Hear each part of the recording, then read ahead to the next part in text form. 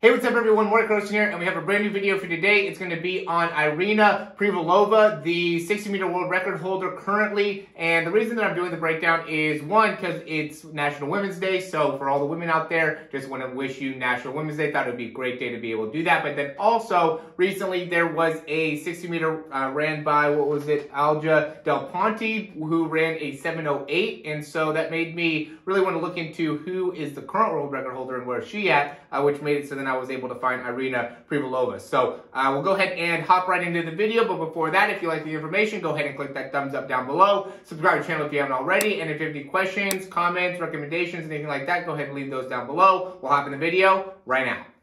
All right, so Irina Privalova, she actually ran a 6.92. You can see that in 1992. This isn't the one that she actually ran. This is 6.96, I believe, when in this one. But we'll go ahead and take a look. This is her right here in lane 3.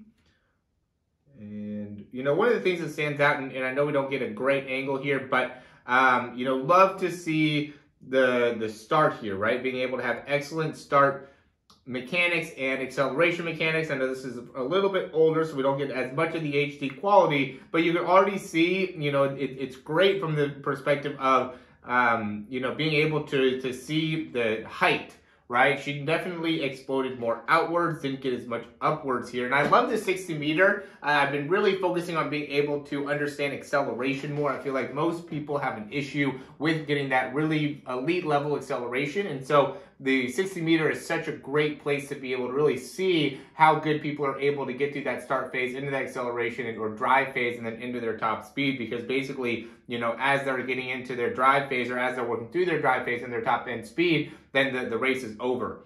But within 3 steps here, we already see Irina really driving those knees up, really doing a great job of being able to land on the balls of her feet. I know she's still, you know, in that drive phase just based off of the height and the position that she's in. But even though she's in that position, she's still doing a great job of being able to drive out, still doing a great job of being able to get the knees to the same height as the hips, which really gives her a great advantage here as she's continuing through that drive phase, right? And what ends up happening, it looks like, is that she really transitions through that drive phase really quickly, right? So you can see how she's in a really great position here. Sorry, I rewound too much there.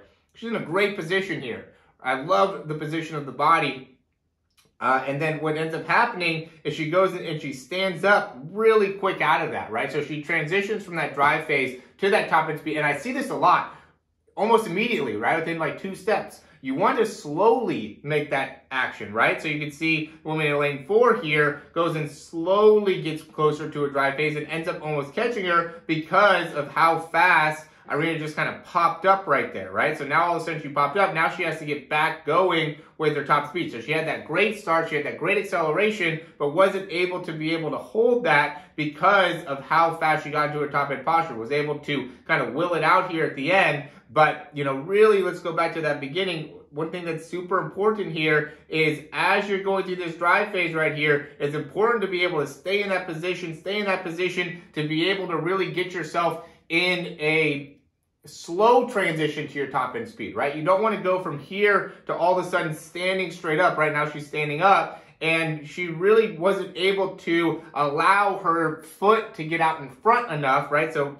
what ends up happening is that, you know, as you get to your top speed, you want to start to slowly get that foot to be able to extend and pull, and that should actually be what ends up making it so you get into your top end speed, is the position of the foot and how you're cycling that foot in forward and then back through underneath. It shouldn't be because you realign your spine, right? The spine should naturally happen that way. But if you force your spine up and then you have to regain your traction by working back on the cycle, the leg cycle, and where the foot position is, it's going to slow you down for a few steps, right? It's not going to be a smooth transition from that start phase and into that drive phase and then into the top end speed phase. So it's going to be a little bit different for everybody in terms of how you're going to transition into, you know, the top speed, right? Some people are going to be a little bit more just kind of hunched over and keep that position all the way through.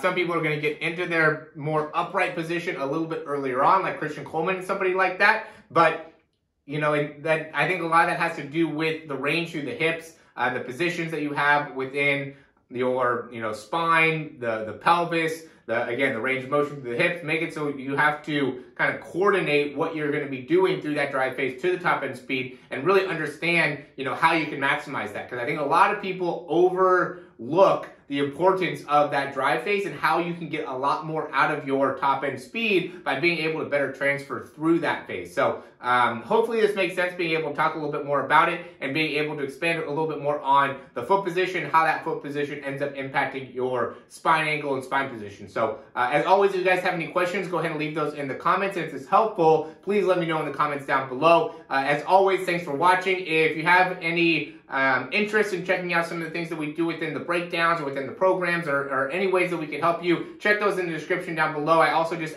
recently added some links to some different, dumbbells, some resistance band, just some different things like sleds, things that will help you with your speed development. If you're looking for something like that, these are the best products that I use within my own gym, within my own facility. And so I think that would be beneficial for you. So if you're looking for something like that, you can always check that down in the description down below, as well as some of the programs here. So yeah, guys, as always, thanks for watching.